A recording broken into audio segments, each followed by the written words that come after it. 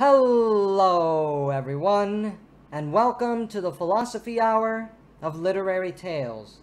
I'm your host, Paul Krause, and in this episode we complete Rousseau's Discourses on Inequality by turning to the Second Discourse and finishing the overview of Rousseau's influential and revolutionary treatise.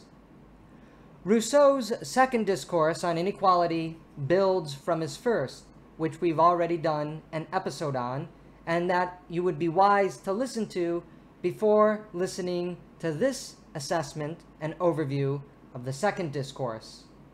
The Second Discourse contains his famous depiction of the noble savage, which we referenced in our first episode, how man loses his freedom and equality through the establishment of property and society, and his ruminations and how reason and rationality corrupts human living, and how knowledge is used as a tool of oppression and violence over others. The Second Discourse is Rousseau's telling of the story of the enslavement of man, which was the task before him in explaining the origins of inequality which his discourses set out to achieve. The Second Discourse begins with Rousseau's secular depiction of the fall of man. The first man who, having enclosed a piece of land, though of saying, "This is mine," and found people simple enough to believe him, was the true founder of civil society. For Rousseau, civil society is not founded on a social compact in the manner by which Hobbes, Locke, and Spinoza, and the other early Enlightenment philosophers described it. Rather, civil society is the product of force and coercion, primarily as it relates to property, as the Second Discourse goes on ad nauseum explaining. But this theme of civil society being premised on the rule of force is also a theme that he highlights in his later work, The Social Contract. It is the bedrock of how Rousseau understands what we call liberalism.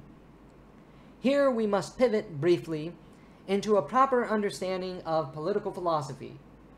Rousseau does not target quote-unquote conservatism. His target is the materialistic, utilitarian, and property-oriented statism of the classical liberals, Bacon, Hobbes, Locke, Spinoza, etc. Yet, at the same time, Rousseau is seen as an important liberal thinker, someone who saw through the shallow and hollow liberal proclamations of freedom and equality, but did little to actualize and manifest these ideals. Like with the social contract, Rousseau's task is to actualize the liberal ideas of freedom, equality, and an asocial atomism rather than merely pretend. Yet, like the liberals he also deplores, he holds to many Enlightenment presuppositions. Man is not a social or communitarian animal, neither is he a cultural animal, as Catholic anthropology asserts. Man is, in a way, separated from nature, just as Bacon says, insofar that nature does not impose itself as a barrier to man's self-preservation, but necessarily in the strictly conflictual way described by Bacon, Hobbes, and Locke. Man's freedom and equality is the ability to exert himself in motion for consumption, self-preservation, without any barriers imposed on him from outside forces, whether they be from nature or other humans. Rousseau's free and equal man is the result of his independence from others. Man is, according to Rousseau, asocial, though he is amiable. This is something that is shared with other Enlightenment thinkers, like Hobbes and Locke. As already established in the first discourse, man is conceived as fundamentally good, moved by pity and the reflection of the common self in the suffering of others. He even goes as far as to say family is not a natural bond, something that is shared by other Enlightenment thinkers, because people are enslaved to families, dependent upon them up to a certain age, whereby they take leave of their family, being able to survive on their own, thus a return to the original state of nature, thus showing that family is an arbitrary construction. Though this is peculiar because Rousseau in The Social Contract argues that man is born free but found in chains. Yet if man is born incapable of feeding and clothing himself and dependent upon mama and papa, is not man born enslaved and then becomes free once he accrues the faculties of power to survive on his own? This is an argument and a question that many critics of Rousseau have latched upon. The law of self-preservation leading to man engaging in the martial virtues and the physical exercises necessary to survive is the emergence of man's individual pursuit of his life. Here is Rousseau's peculiar and hard to understand view of the nature of martial virtue. Martial virtue is good when it is done individually. It is bad when it is done at a societal level where a clique, an oligarchy, or a group exert their power over others. It is not so much that martial virtue is bad in of itself, it is that it can be wielded for harmful negative ends. Again, you see this tension in Rousseau when he praises the martial virtue of Sparta, but he does so because it is done in an equal, egalitarian manner. He accosts the idea of martial virtue and strength and coercion when it is done to enhance the lives of only a few people at the expense of others. Rousseau makes clear, however, that the noble savage that man is in the original state of nature is not one in which he is engaged in the spirit of conquest. He lives in nature and coexists with others in healthy martial competition. Only when man becomes experienced, rational, and knowledgeable does the relationship begin to change. By using tree branches as tools and weapons, Rousseau sees man transforming into a brute who sees competition from animals and the barriers imposed over him by nature as something he must overcome through use of force. Rationality corrupts man and turns him into a devil. They lived as free, healthy, good, and happy men, Rousseau writes, so far as they could be according to their nature, and they continued to enjoy among themselves the sweetness of independent intercourse. But from the instant one man needed the help of another, and it was found to be useful for one man to have provisions enough for two, equality disappeared, property was introduced, work became necessary, and vast forests were transformed into pleasant fields which had to be watered with the sweat of man, and where slavery and misery were soon seen to germinate and flourish with the crops. This is important to understand in Rousseau's depiction of the state of nature. The noble savage does not knowingly harm nature or intend to harm nature. He lives with nature, and nature provides for man's self-preservation.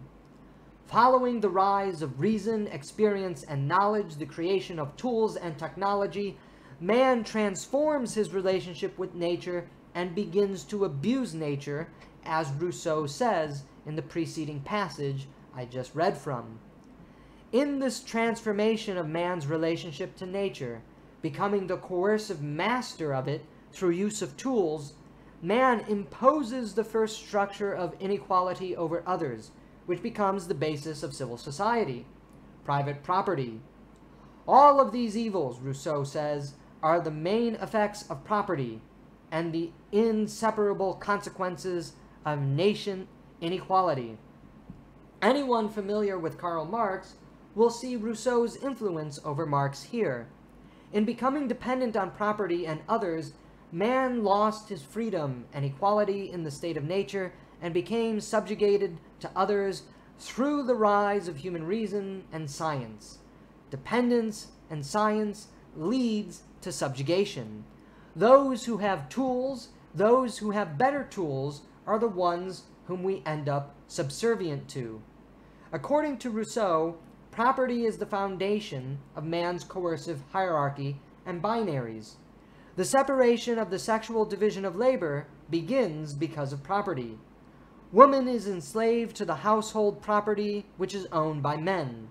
The coercion of landowners and land workers is the result of property, whereby this relationship of rich landowner and poor worker spirals down and exhausts itself into slavery. Nevertheless, Rousseau also tells us that the new condition in which man finds himself offers him a simplistic and leisurely life. This is something desirable and good, but is the result of the ills of private property. Is Rousseau in contradiction with himself yet again? He notes the paradox of happiness found in this new condition. People were unhappy in losing them without being happy in possessing them, he writes. Does property bring man leisure, which is good, or does it bring domineering structural inequality, like the rest of the discourse claims? If we recall, Rousseau thinks before the advent of private property, man looked upon his fellow man with pity and compassion, because in the strenuous labors of others, he saw the strenuous labors he himself had to do in order to live. While not bonded together, nor seeking to be bonded together, man was amiable with others in their encounters in the state of nature. This is what Rousseau wants to return to. The advent of private property, the possession of land and natural resources needed for self-preservation through the use of coercive logic, are bad. Yet, at the same time, leisure, which is a result of the acquisition of property and tools, is something good. The problem isn't leisure. The problem is private property. If we attain leisure through private property and coercion, this is bad. If we have leisure because we enjoy the work that we have just accomplished, that is good. Before private property, all property, if we are to use that term, was public property. The earth was free to all, and to all it gave itself. We shared it with others, with animals, and did not kill or exploit others to utilize it. This is what Rousseau wants to restore with all the benefits of modern technology now given to us. Through a return to common property and the equal division of labor, rather than the unequal division of labor, we will once again be free and equal in relationships, and all will be able to enjoy the leisure that we now have. Quite the rosy picture, isn't it? Rousseau, interestingly, gives us a depiction of how the advent of property moves man from freedom to inequality, to servility, and slavery. It is actually the very opposite of Marx's reading of history, though this is because Marx, coming after Rousseau, thought Rousseau had it backwards. For Rousseau, capitalism, private property ownership, and the power found in material possession actually is the first epoch of history rather than in the middle. And that is the society that is separated into the rich, the landowner, and the poor, the land worker. From there, history regresses into the rule of the strong, the landowner, now backed by the power of political institutions which defend property and possession over the weak, who toil for the benefit of the strong under the thumb of political oppression. We would call this feudalism. The dialectic of strong and weak finally exhausts itself into slavery. Whereas in Marx, we moved from the original state of primitive communism, the state of nature, into slavery, slavery to feudalism, feudalism to capitalism, and capitalism supposedly into socialism, and eventually into communism, we see the reverse in Rousseau. The first epoch of history is capitalism, the creation of private property, from which competition and exploitation results to feudalism, and from feudalism we move into slavery. One of Rousseau's additional comments in the Second Discourse that may sound familiar to many is his view that political institutions and structures, while being oppressive, are constituted and instituted by the landowning classes. Government is established by the rich for the rich. This is why government is illegitimate. It does not serve the general will, according to Rousseau. Furthermore, Rousseau is routinely countering the state of nature theories of Hobbes, Locke, and Spinoza. Where the classical liberals tell us the state of nature is a state of war, where life is dominated by fear and violent death, and civil society is a state of peaceful coexistence, Rousseau offers the exact opposite picture in the Second Discourse. Rousseau's state of nature is peaceful tranquility, where civil society is the state of war through competition, clouded over us by the idea of public law. As he explains, man seeks glory and praise from other men, thus enslaving one another to dependence. He seeks glory for his own happiness, and now he is dependent upon the glory of others for that happiness. Those who must glorify are subjected to the glory seeker's power. The property owners, who seek to be happy in material things, learn to gain pleasure from dominating others. As Rousseau writes, the rich, for their part, had hardly learned the pleasure of dominating before they disdained all other pleasures, and using their old slaves to subdue new ones, they dreamed only of subjugating and enslaving their neighbors. The dream of civil society is the subjugation of all others to serve the benefactors and controllers of industry and property and the law. We simply hide the fact that civil society is a war of conflict and enslavement by calling it the rule of law. Moreover, Rousseau articulates the view that private property, again, is not a natural right. Unlike Locke, Rousseau separates property from self-preservation.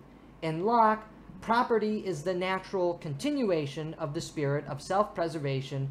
Thus, in Locke, and in Lockean logic, property is an extension of self-preservation.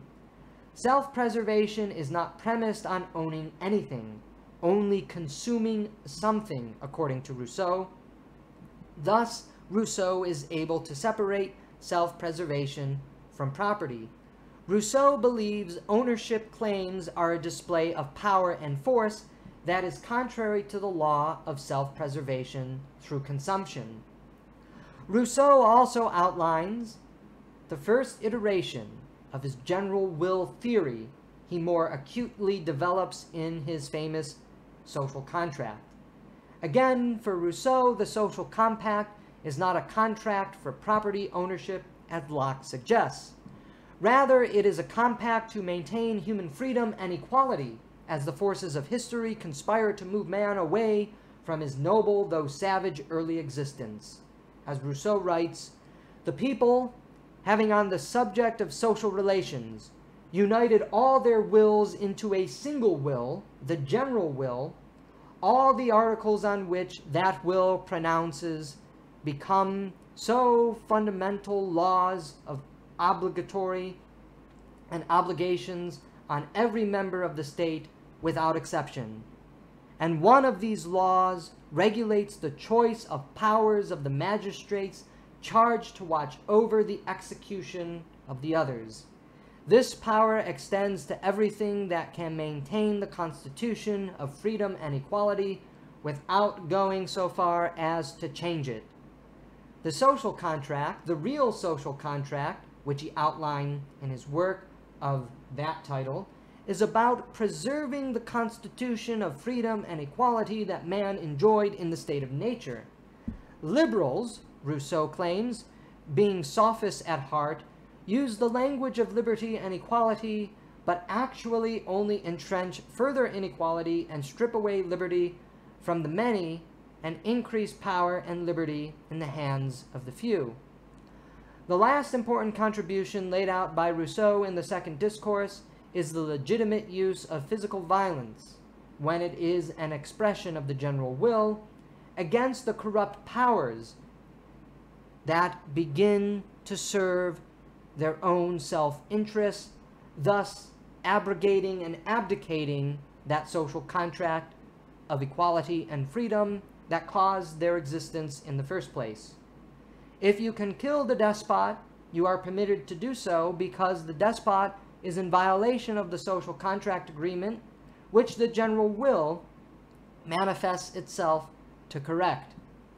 The insurrection, Rousseau writes, which ends with the strangling or dethronement of a sultan is just as lawful an act as those by which he disposed the day before of the lives of property of his subjects. Force alone maintained him. Force alone overthrows him. Thus, Rousseau contributes to what we call revolutionary theory in politics.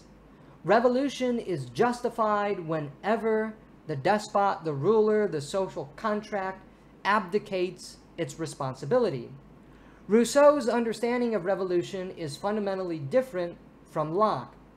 According to Locke, the right to revolution is to restore the social contract that the rulers or the legislators have abandoned in their abdication of upholding the social contract.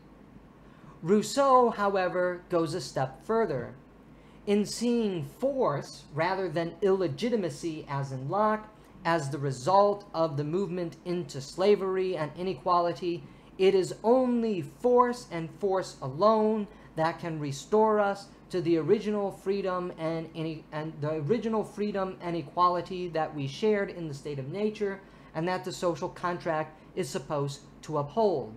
Thus, only force in destroying the social contract is the way we achieve freedom and equality.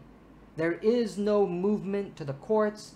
There is no petitioning of the law in Rousseau. Force and force alone is what restores freedom and equality. The two discourses on inequality that Rousseau presents to us ought to sound familiar to modern readers. Society is corrupt and is a giant power pyramid which is ruled by force. The group that rules over society is the property-owning class. Rationality and logic are tools of oppression and subjugation used by the ruling class and their philosophical defenders who are employed in science. Private property is not a natural right. Physical use of violent force to overthrow despots who do not act in accord with the general will and the social compact is permitted. The idea that society and civilization is the problem of human existence, the idea that all society is a dialectic of power struggle, and the idea that rationality is oppressive is Rousseauian in nature. It comes from the theories of Jean Jacques Rousseau. The postmodernists of recent fame owed more to Rousseau than they did to Marx. While it is true that aspects of Rousseau influence Marx, Marx breaks with Rousseau on many important issues. Marx, for one, was an analyst of capitalism and industrial economic systems. Rousseau was a critic of society and everything else that was encapsulated in society.